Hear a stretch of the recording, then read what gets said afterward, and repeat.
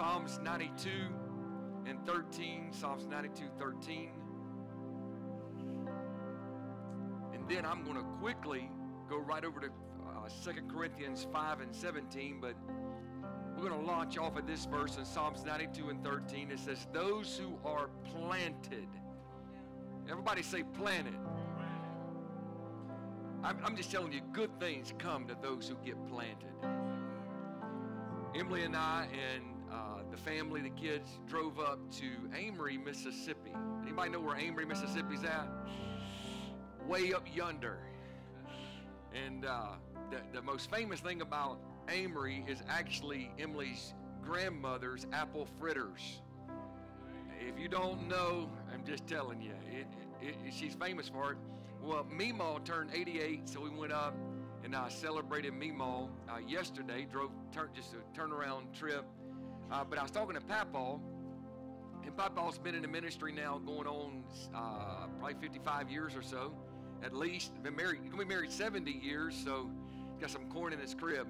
And but he told me this. He said, son, how's the church going? And I told him about you. I love to brag on you. I love it. And anytime someone asks me, even if they don't ask me, I brag on you because you're such an incredible church. And he told me this. He said, son, he said, you're going to get that church. He said, you're going to build that church. He said, because it's like planting seeds. He said, when you plant seeds, he said, they will come up. They will come up. And I'm just telling you today, the enemy thought that he was burying you, but I'm declaring to you today, you are not buried, you're planted. Come on, somebody, you're planted. Those who are planted, now it matters where you're planted. Environment matters. Those that are planted in the house of the Lord. Here's the key word, shall flourish. Somebody say flourish. My Lord, if I was designing a t-shirt, I'd put flourish on it right now. I don't know if I'd be able to wear it or not, depending on what color you put it. But I so desperately want you to flourish. I mean, just become all that God has for you. Be the best version of yourself. That's my heart today. I want you to flourish in the courts of our God. And very quickly, 2 Corinthians 5:17, then we're going to pray, and I'm going to let you be seated. It says, therefore. Anytime you see the word therefore, ask the question, what is it there for? It says, if anyone be in Christ, he is a new creation. All things have passed away. Easter, we had 5 people baptized. We had so many give their life to Jesus Christ. I declare to you today that if anyone be in Christ, it's not just a temporary fix. It's not just something. No, it's a complete new creation. You are brand new. The old things are passed away. Behold, all things. Well, I want you to celebrate right now. All things. All things. All things. Boy, I feel that all things have become new. Have become new. Amen. I want to preach for the next little bit on these 2 words right here. What's next? What's next? I'm a what next kind of guy. One of the greatest joys in ministry is to help you find your next and help you take that next step. I'm really more of a tour guide than I am a pastor, in the sense of I just like to just lead you. And really, I want to lead you to greener pastures. I walk through the valley with you, but I want to encourage you, if you're in a valley today, that on the other side of this valley, there's an anointing. There's a table that's set for you. Come on, somebody. God's got, can I be a tour guide today and to tell you, come on, there's more. What's next? Let's go to God in prayer. Lord, we thank you. We worship you, God, on this first Sunday. God, we tithe the first of our month. We show up to your house, God. I'm asking you, Lord, let the spirit of wisdom come into this house. Let the spirit of knowledge come into this house. Let us see what all that you have for us, and give us the courage and boldness to take next steps. In Jesus' name, everybody say amen. Y'all did a good job. You can be seated. Thank you so much, worship team. Thank y'all. Amen. M said this, Easter was tremendous, tremendous. Somebody say tremendous. Tremendous, terrific. Here last week, and we haven't did a post yet. We'll get an Easter post out either today or sometimes first of this week. And but I rejoice. We have 4 that I know is going to be baptized. We'll start off with 1, and then you know how it is around Hope. People just get on board. You start doing something, and Hope Church, let me brag on you and tell you, you're that kind of church. When you see something working, you get behind it and you start working it. And that's why we have what we have. That's why we feel what we feel here today, because you get a part of what's happening.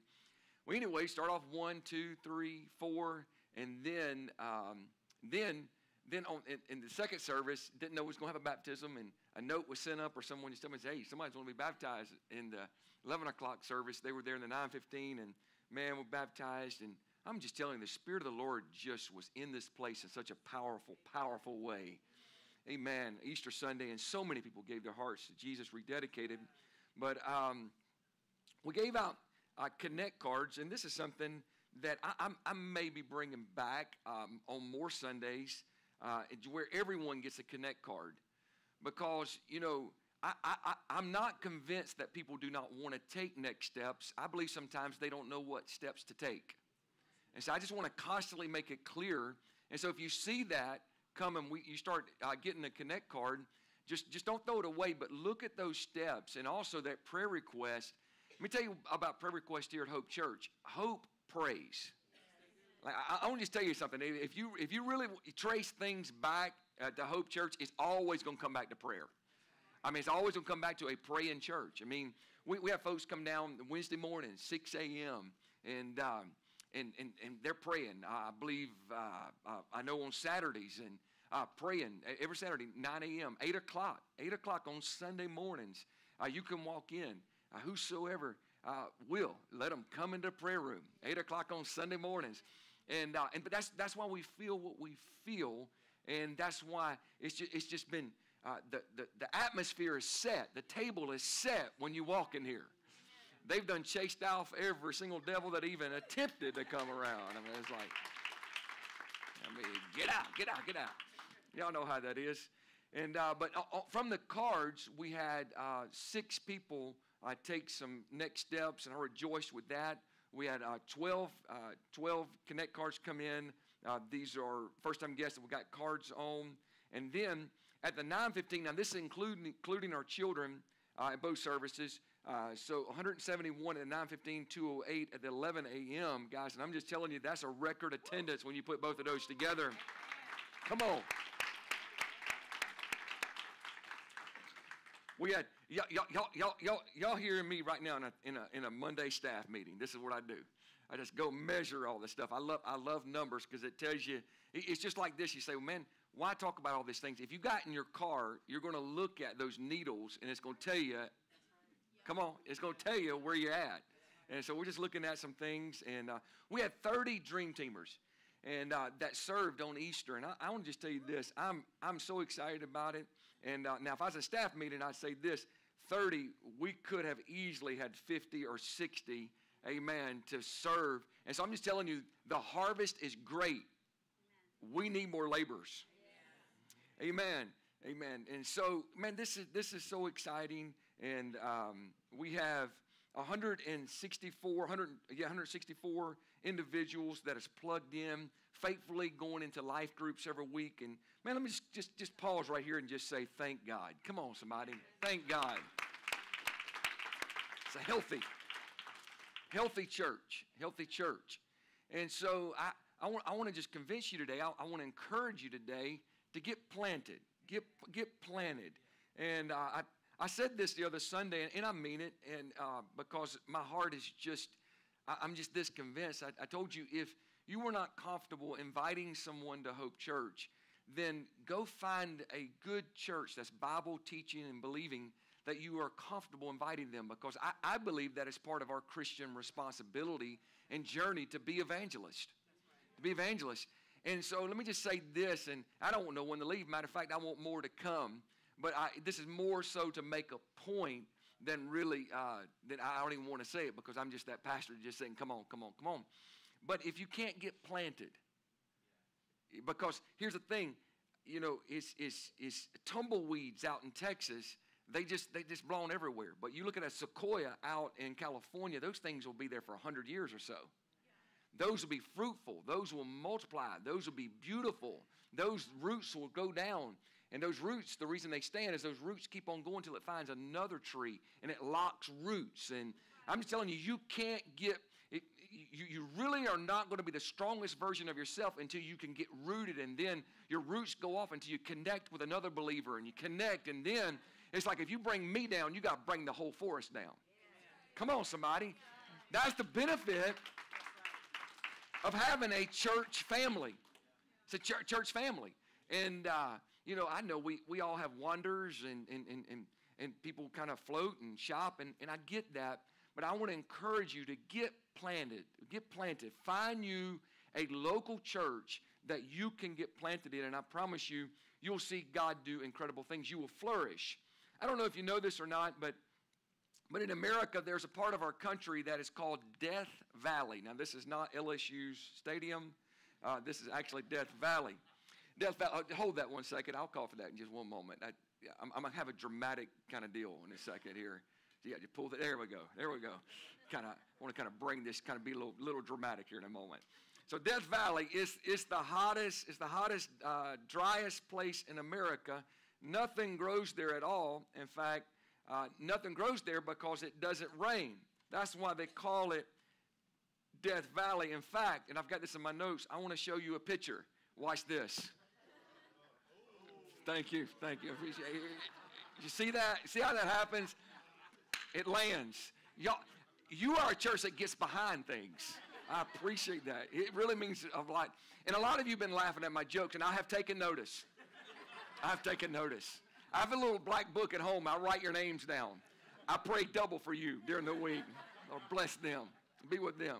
Be with them. So, just here's a snapshot of Death Valley, but phenomena happened in 2004. In the winter of 2004, they don't even really know how it happened, but 7 inches of rain fell in a short amount of time. Now, nothing happened immediately, but in the spring of 2005, there was a phenomenon, and you can put up the next picture on the screen, and everybody, this is what happened. The same place that was dry and barren began to look like this. And so the conclusion is this, that Death Valley wasn't really dead. Death Valley was dormant. So right beneath the surface of the ground were actually seeds of potential that just needed to get into the right environment for great things to happen.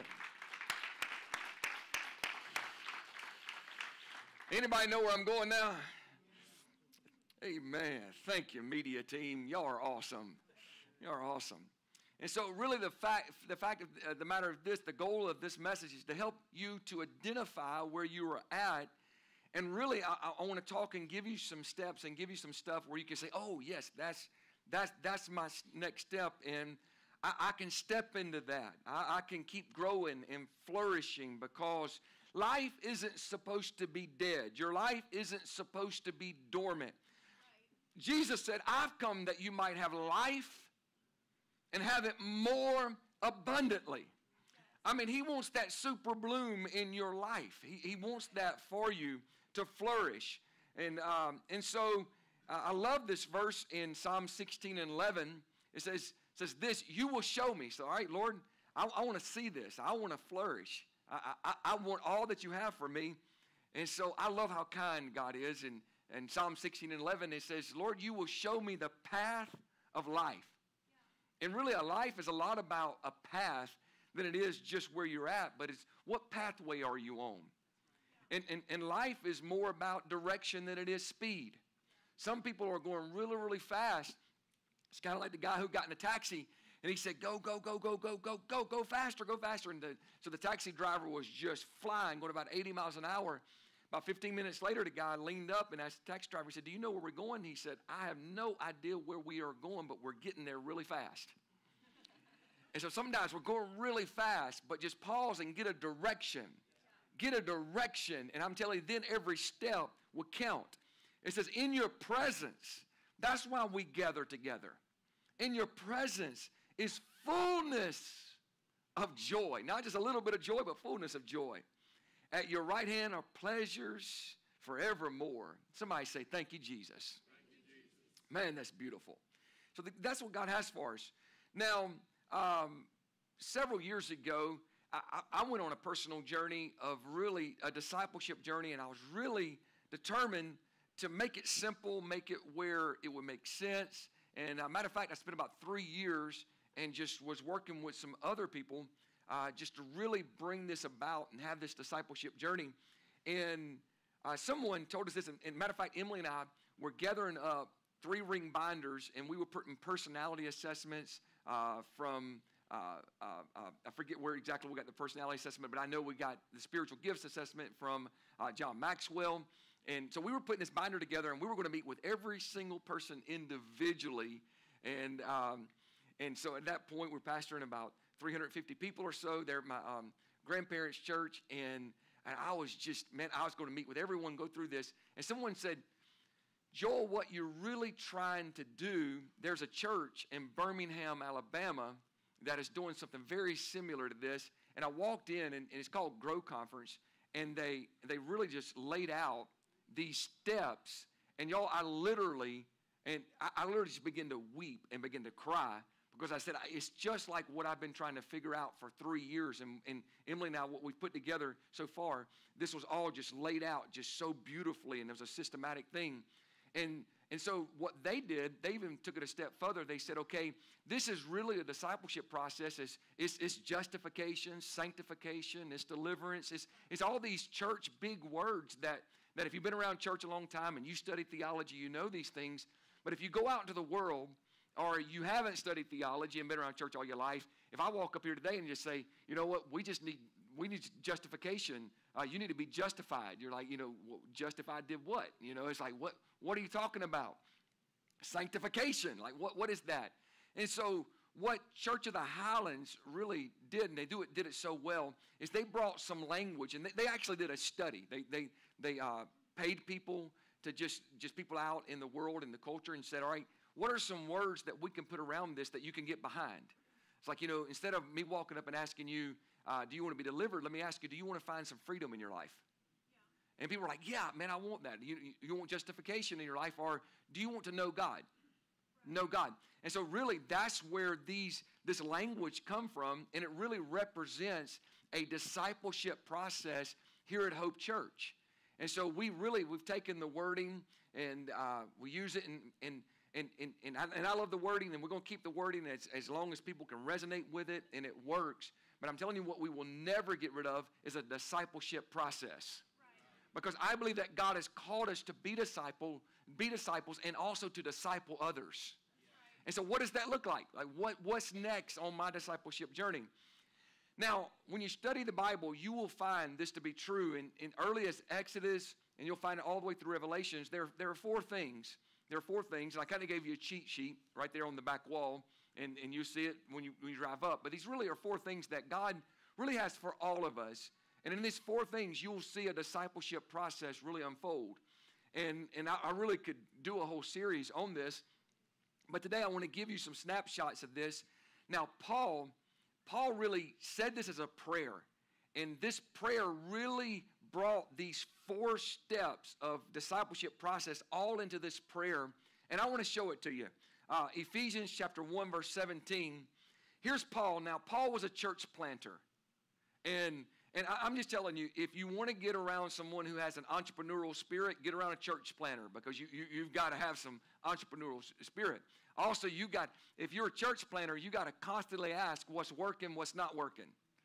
Yeah. And so Paul was really this guy. He would go in and plant churches, and so he was really a systematic guy. He was a discipler. He rose up leaders. And so here's Paul.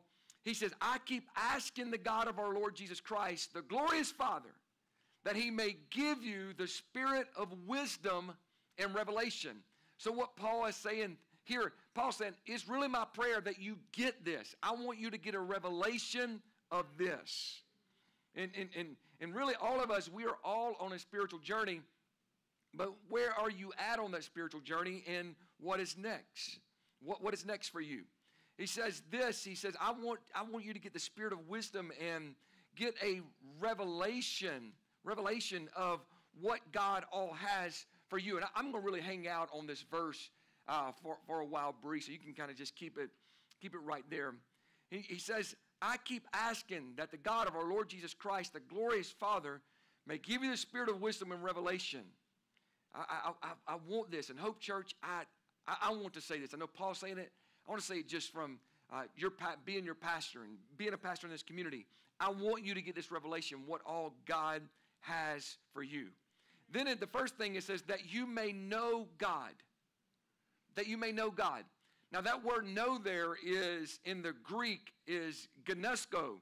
And it just simply means this, is that you may not just know God here, but you may have a personal relationship with God. That you may really just not know about Him, but you have a relationship with God where it's intimate, which is really foreign to some people, because they think it's just all about rules and relationships, or rules and just traditions. But it's not all about that, and all of that's not bad. But really, God is after that relational component. Know me. Let's know each other intimately. It's like a husband and wife that has a family, not in the sexual way, but in the intimate way where I know you. I know you. In January, Emily and I celebrated 20 years of marriage, and I'm just telling you, it gets sweeter and sweeter as the days go by. She gets prettier and prettier, and it's just, and it just runs in her blood. Her mama's pretty, her grandma's pretty, her aunts are pretty, and tell them I said that. And it's just, I was looking around there at dinner, and was eating fried fish with a bunch of pretty ladies. I mean, that just can't get any better in life for a Mississippi boy than that right there. And Grandma, Meemaw, 88 years old, and but you know, it's just after time together and going through some things together, you know each other. I know what she's thinking a lot of times, or I think say that. Who among us men really know? Really, I mean, really. Notice I'm preaching. I've got to be honest. I mean, it's like now I want to, if I have time, I want to come back to this other word. So to know God, and that's that salvation moment, and that's that relational. But I want you to really see this right here, that you may know Him. Everybody say better. So some of you know God, so you're saved, but you quit pursuing Him, and you've quit growing in Him.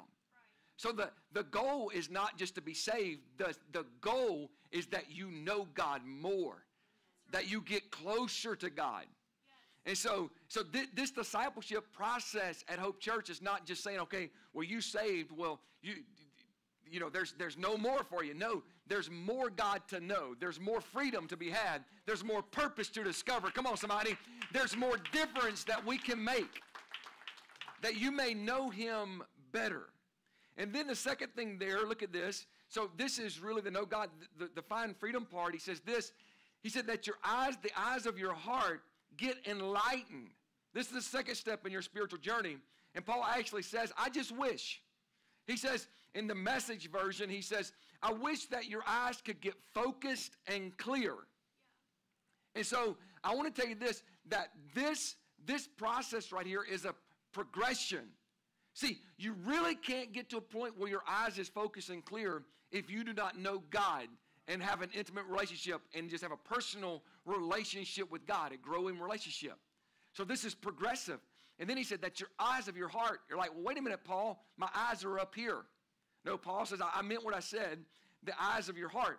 Because, in fact, a lot of us, we can look at the same thing, but because of our past hurts and pains, our mountaintops and our valley lows, we look at things differently. We look at things in different lens because our heart sometimes can have a lens of hurt. We can have a lens of pain. We can have a lens of victory. We can have different lens. So Paul is saying this, I want you to know God and know him better, but then I want you to get your eyes clear so that you can see things from heaven's point of view. Amen. I want you to know him.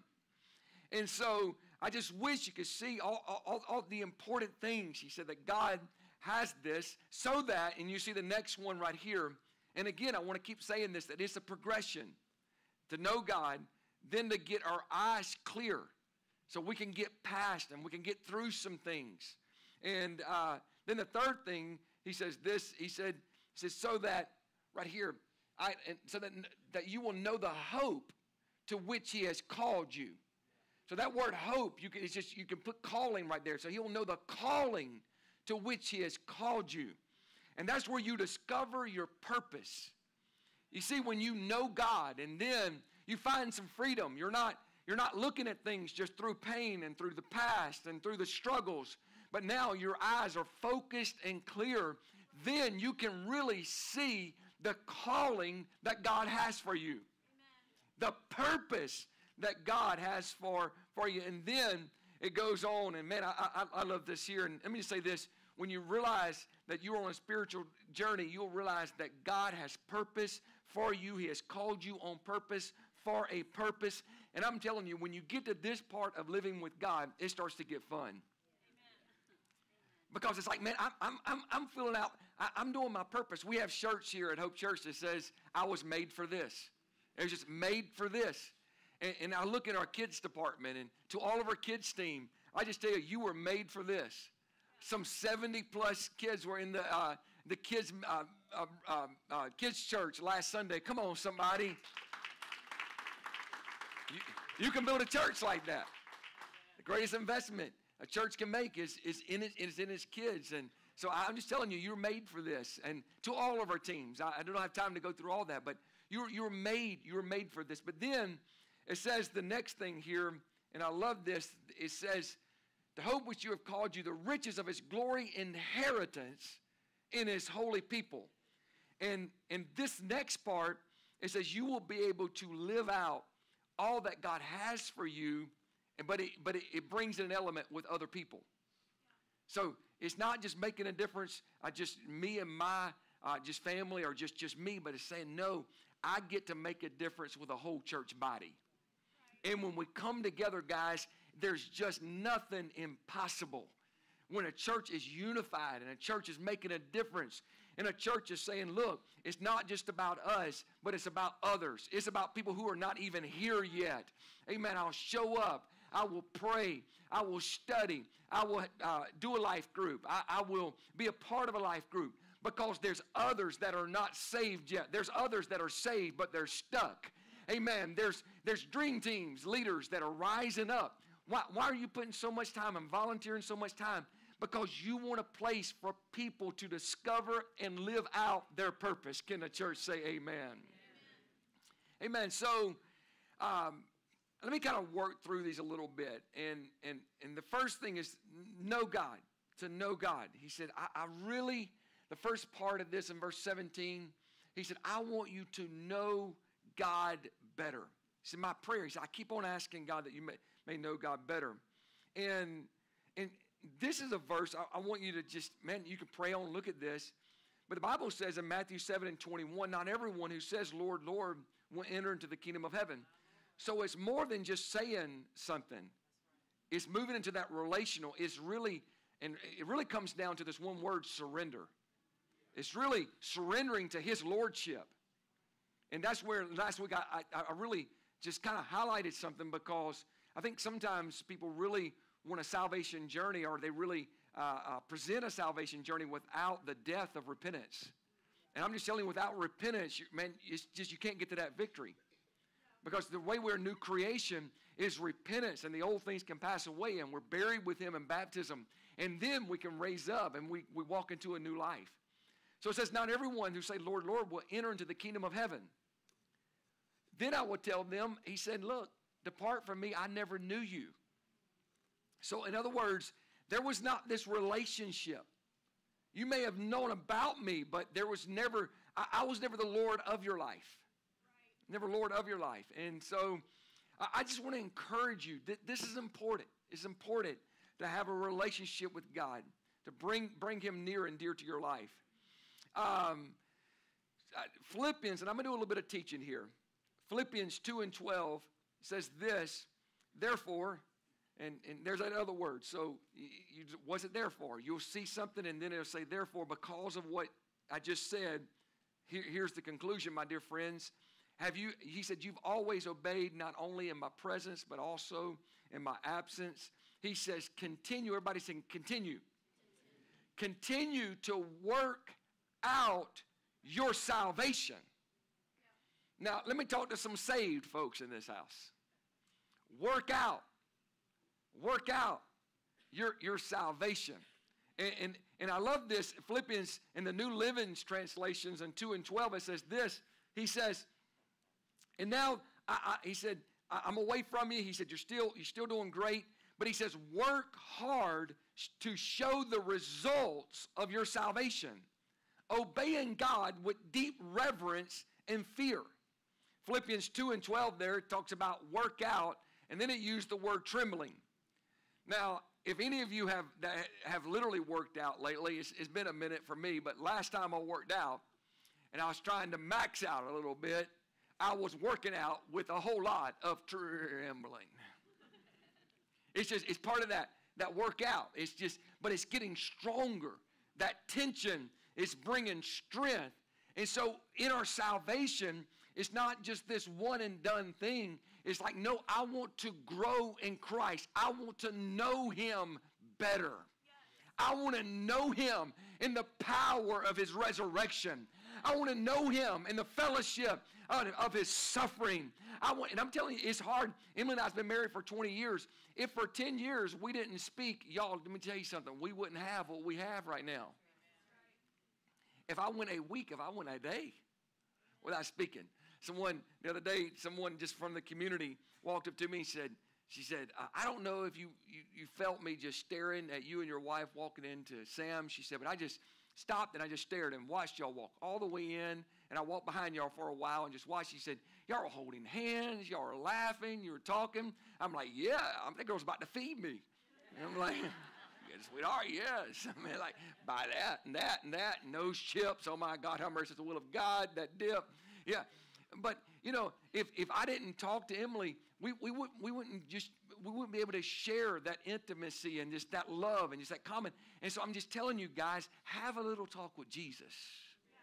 Yeah. Tell him all about your troubles. Tell him all about your life. Come on, somebody. I mean, just have that little talk with Jesus. Have that relationship with God. Work out. Work hard for those results. Now, speaking of Emily said this, and I quote her. And we were talking, heading home yesterday, and I was telling a little bit about what I was feeling in my heart. And Emily said this, and I told her, I said, send that to me, text it to me. And I don't always give Emily credit. Normally times I'll take the credit, but I'm going to give her the credit on this one. Talking about Christian maturity, for some, it's time to take a stand. So in your know God, for some, it's time to take a stand. In Ephesians 6:10, it says, finally be strong in the Lord and in his mighty power. Now, some of you are saved, but man, you have not worked out your spiritual muscles in a while.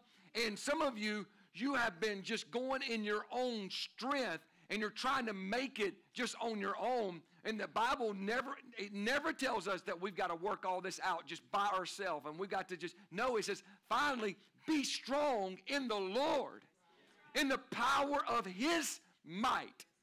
Then it says, put on the full armor of God. Everybody say all of it.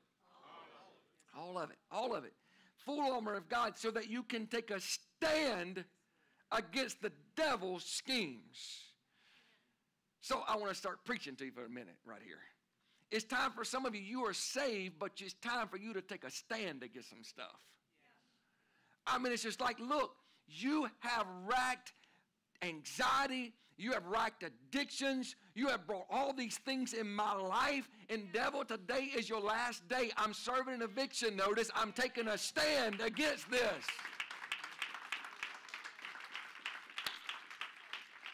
Take a stand. Learn how to take a stand. Now, if you haven't worked out in a long time, you don't need to go wrestlecade. And so a lot of us are there. We haven't worked out our salvation. We really haven't got into the Word and our prayer life and just really some spiritual disciplines. And so when the devil comes in, we're like, you know what? Just come on in. Take it all. Take the TV. Take the dog. Take it all. It's going on because you just haven't developed those muscles. And I'm telling you, when you start to take a stand, it's going to be a fight, but it's a fight worth having. It's a fight worth having. And some of you, that's your next step. Take a stand. Draw a line in the sand and say, you know what, no more, because the battle begins where the line is drawn. And so it's time for some of you to put up guardrails. And it's time for some of us to learn how to put on the full armor of God and dig down deep and get some spiritual roots. Amen. To get planted in the house of the Lord. And so I'm not going to go through all the armor, but again, Emily said this, and I thought it was so powerful. She said, some folks have the helmet of salvation, but they have not put on the breastplate of righteousness. And so they are saved, but their heart is exposed to things.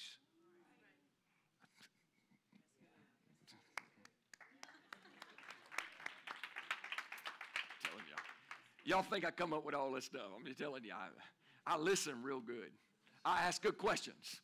And it's right. But when Emily said that, I thought, that's so powerful. Some people, was like, I'm saved. But our heart is wide open to anything that just comes in. So that's that righteousness, that is right living. You know what right living does? It keeps things from getting into your heart. That's good preaching right there. It's just righteousness.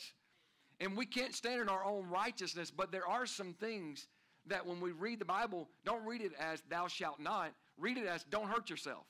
That's right. Like you may be saved, but don't go commit adultery. That's right. Don't hurt yourself. Don't destroy your family. Don't get mixed up. Don't go murder someone. Don't go lie on someone and bear false witness. Just come on. Let's move into right living, righteousness, so that our hearts can be protected. Oh, hallelujah. For some, it's time for you to take up the sword of the Spirit. How's your relationship with the Word of God? Word of God. It's like this. And people tell me this often, and we're living in the day of YouVersion, which it's so many versions, and things are so incredible with the Word of God. But people say, I just don't understand this. It's just hard for me to understand this. I heard a story of this girl one time that read a book, and she declared that it was the worst book she had ever read in her life. Fast forward some 20 years, she went out on a date with this guy, and they were sitting on a park bench looking out over a beautiful lake, and some ducks and swans were swimming. And as they was getting to know each other, he said, a lot of people don't know this about me. He said, but I wrote a book years ago. He said, can I read it? I'd love to read it. Well, she got it. She read it. And at the end of the book, she declared that it was the best written, incredible, insightful book that she had ever read in her life. It was the same book. What changed? She got to know the author. She got to know the author. And I'm telling you something, this will start making a whole lot more sense the more you get to know the author. Come on. Get to know this author. And I posted the other day on Hope Community is this. There's over 3,000 promises in this Bible.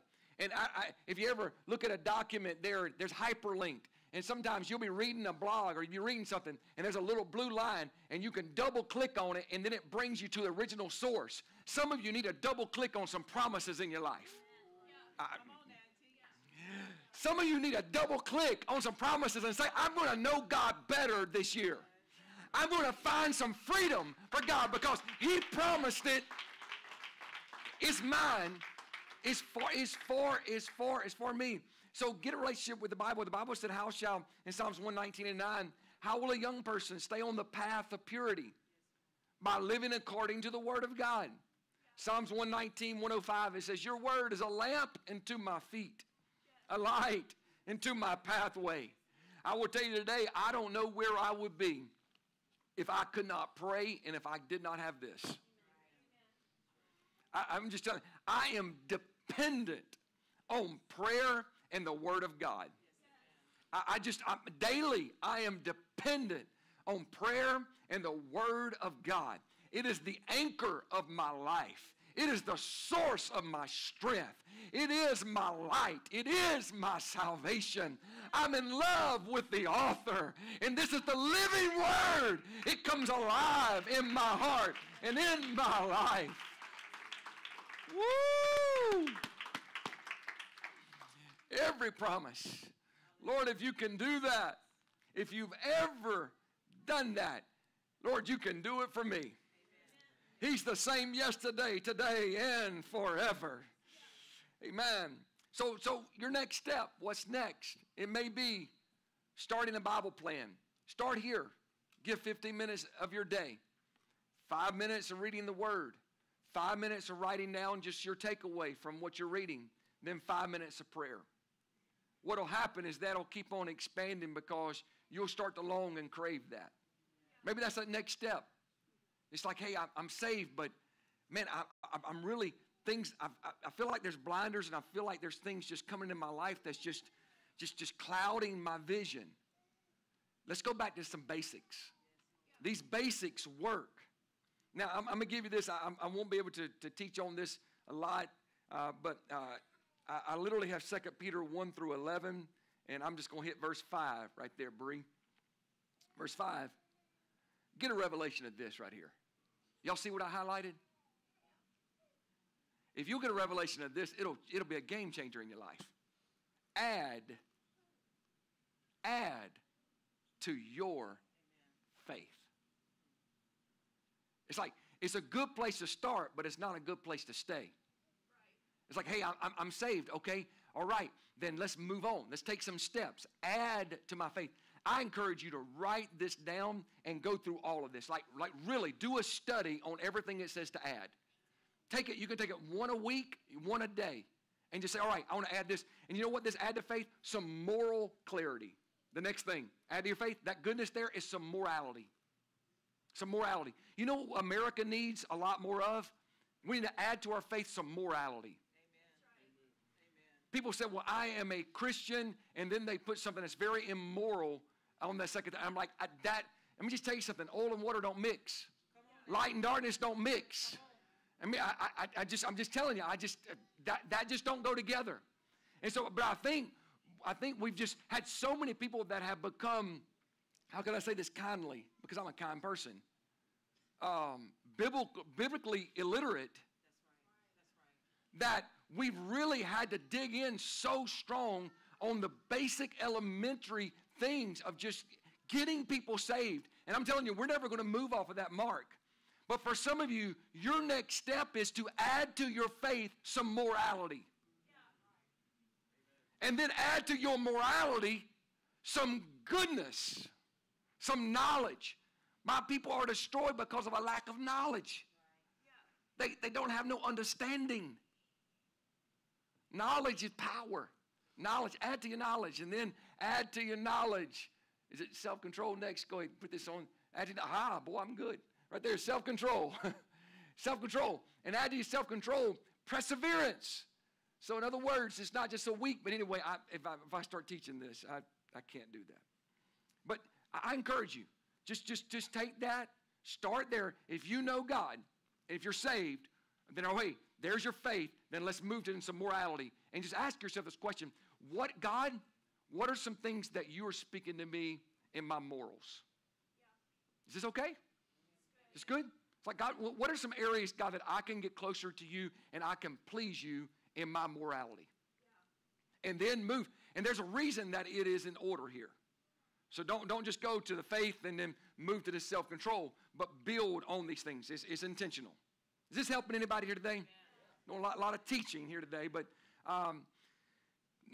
one of my first lessons, not my first message, but one of my first lessons that I taught to some students was this verse, 1 Corinthians 13 and 11. Mr. Dicey, you can come on back to the keys. Give them hope.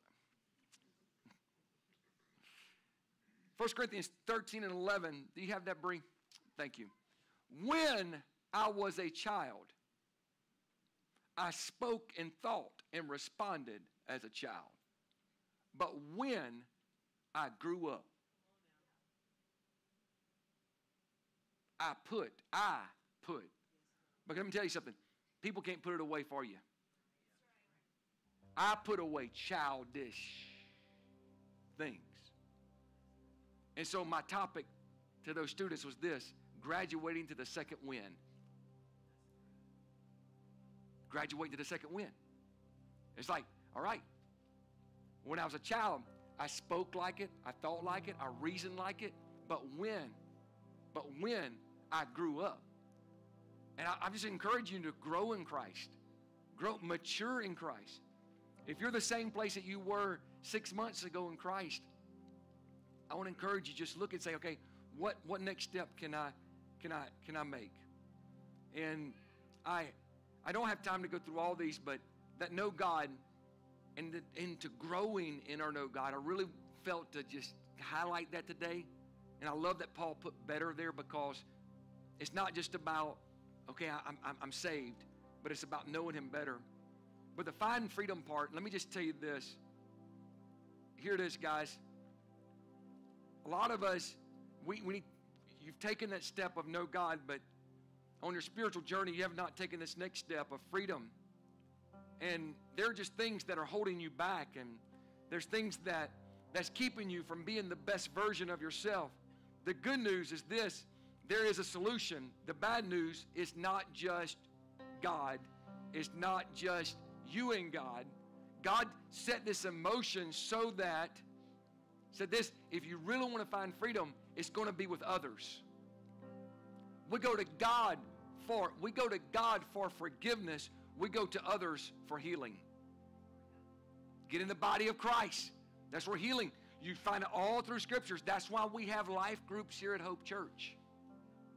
And so you may not be able to you may not be at a point where you can just be honest with everyone in your group, but find someone. Maybe you can do a one-off in that group and just say, hey, I want to talk to you because there's some things in my life. There's some blinders and there's some things going on. I want you to pray with me. And put this scripture right there. You're like, wait a minute, Joel. You saying that, put that find freedom there and go to James, that next verse. It says this: therefore confess your sins to each other and pray for each other so that you may be, look at that word, healed. I need you. You need me. This comes with transparency. And so life groups is not just something that we just do. It's who we are. And you say, well, man, you guys have Bible study life groups, and you have some things that are really, really deep, and then you have some things that's really, really shallow. I heard people just throwing ball out there with each other. Well, if you don't have your spiritual lens on, you in fact just see that. But a lot of times, if you just look at me and Cade, you may think I'm just throwing the ball with him, or we just throwing the ball. But no, man, we're having conversations sometimes. We're connecting. There's things that is happening.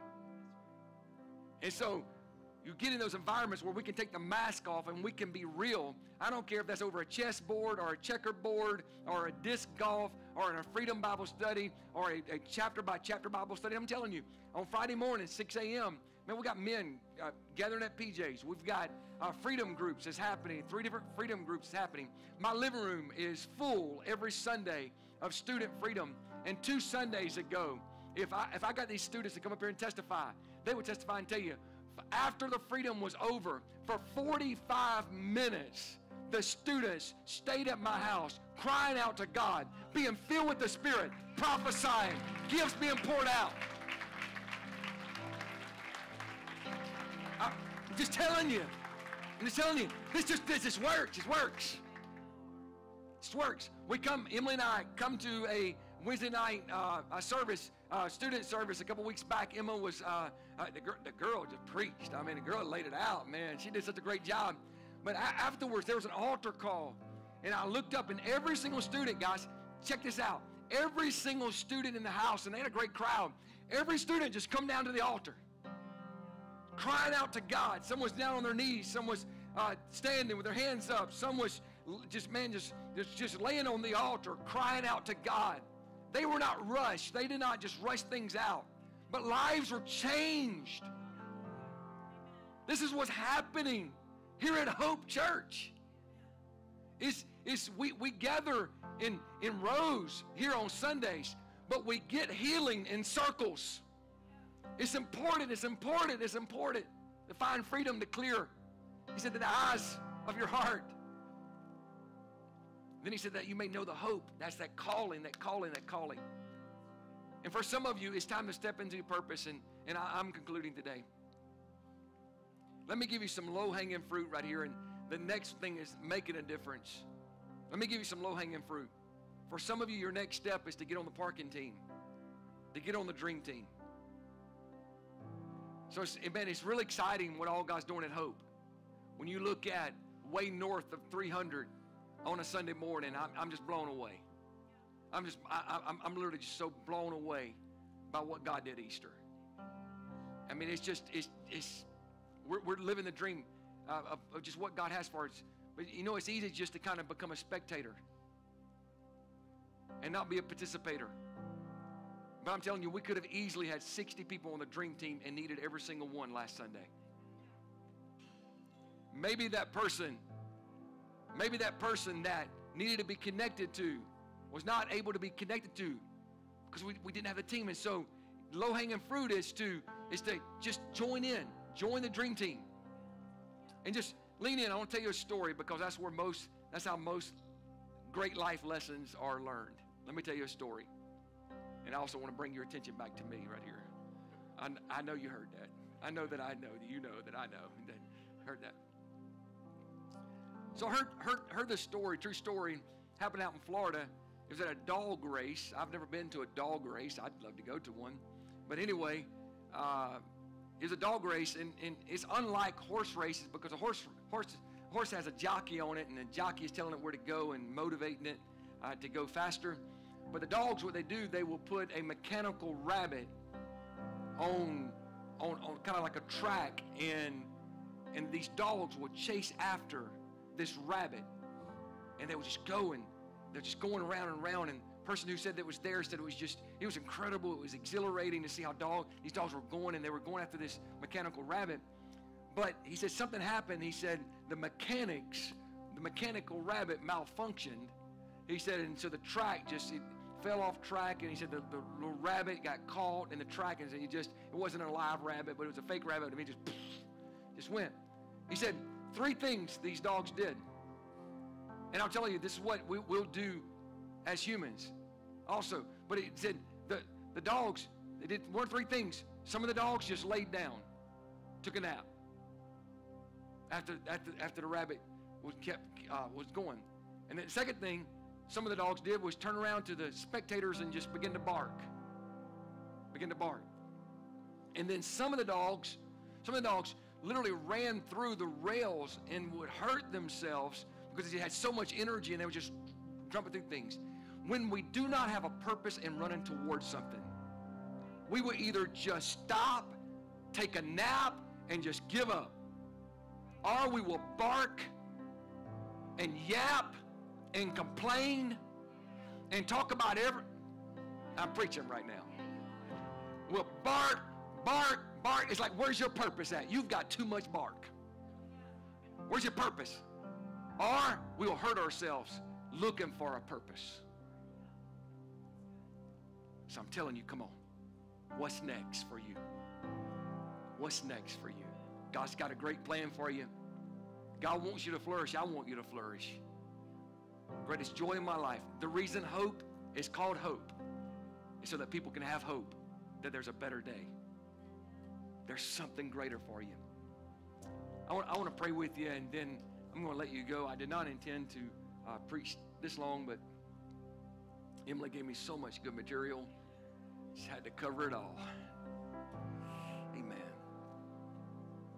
Living for God gets sweeter and sweeter. Can I get an amen? Thank you, Jesus. Let's don't be a Texas tumbleweed. Let's be a sequoia. Man, come on, let's get some roots. For some of you, Emily said it, it's trusting God. It's trusting God. Trusting God in the area of your finances.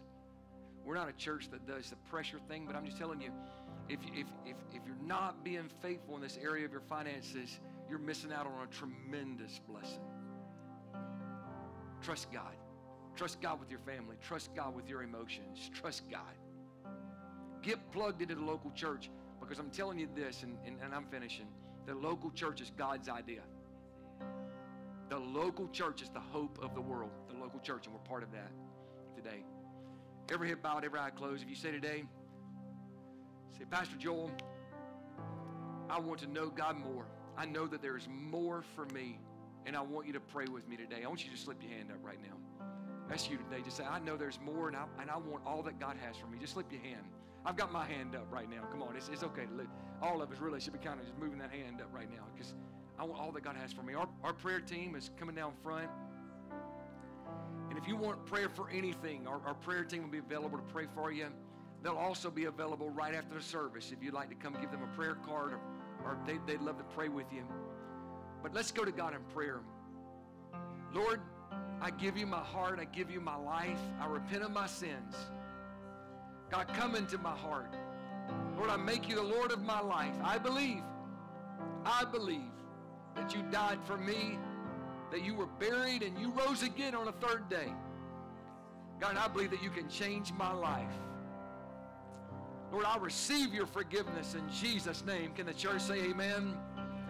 For the rest of us, why don't we stand to our feet right now? Come on, let's go into that posture of surrender. These altars are open. Come on, why don't we lift up our hands right now? Open up our hands. Come on. Surrender all to God right now. Come on, Lord, I give it to you. I give all of it. I surrender all to you today. God, you are better than life. Lord, you are better than anything. Oh, there's nothing. Come on, sing it out. Better than you, there's nothing. Better than you, there's nothing. Nothing is better than you. Come on, sing it out, church. Oh, there's nothing better than you. There's nothing better than you. There's nothing. Nothing is better than you. Oh, there's nothing. Oh, there's nothing better than you.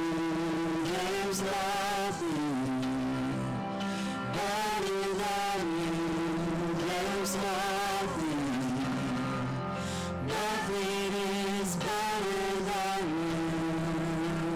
Singing you give. You turn mourning to dancing. God can do. You give beauty for ashes. You turn shame into glory. You're the only one who can. Turn morning.